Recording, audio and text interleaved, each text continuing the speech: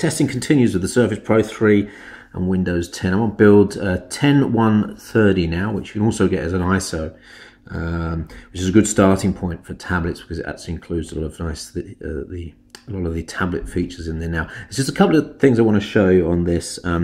If you haven't seen Windows 10, you should at least know by now that you've got a tablet mode and a desktop mode. This is the tablet mode. Sliding in from the right brings you notification bar, and through that you can switch to desktop mode. So there's the start menu that has obviously been talked about a lot, and you can fill with different apps, menu systems and icons as well. Switch to all apps and scroll there. But I'm going to go back to tablet mode. Just want to show you a couple of things.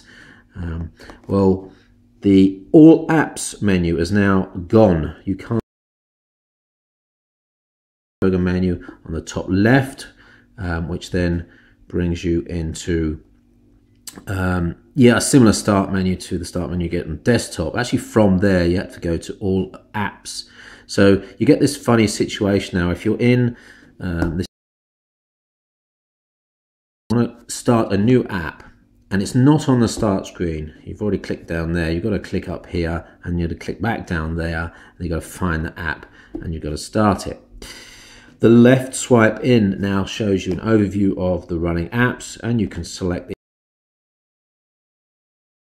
the thing that I was missing from testing was the ability to side-by-side apps, as you might have seen on the iOS 9 presentation at WWDC a few days ago. Well, it's still there, but it's pretty difficult to find it. What you do now is when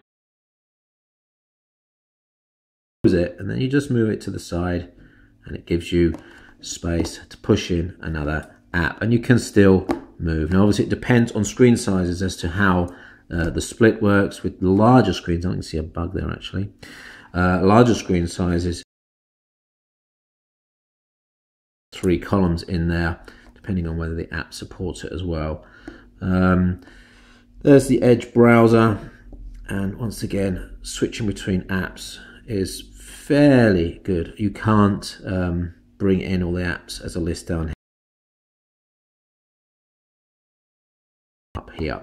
So really the awkward thing at the moment is this fact that the hamburger menu is up there. And if you haven't populated menu system here or here, you're going to all apps and trying to find the app there. Naturally,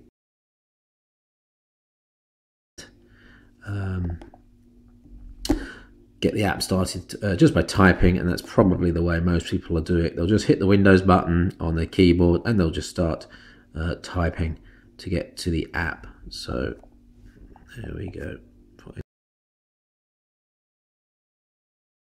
Easy.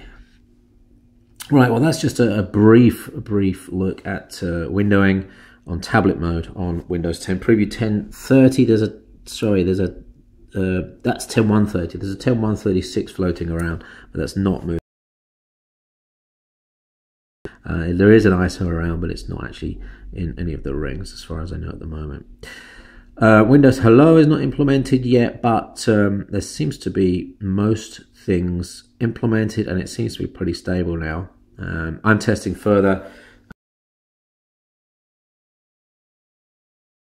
with 3G on another tablet and a few other things as well, just to get a really deep down good feel of how Windows 10 is doing as an operating system. Underneath, it seems good. I like the improvements in security, the efficiency, and of course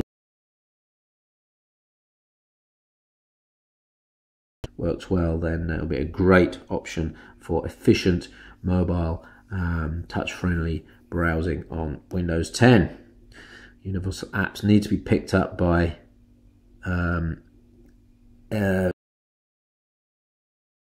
this fails. Let's see what happens. Hopefully Microsoft give it a massive push. Free Surface Pro 3 is for all developers, I say. All right, that's Chippy. That's a quick look at Windows 10. Thanks for watching. See you on the next video.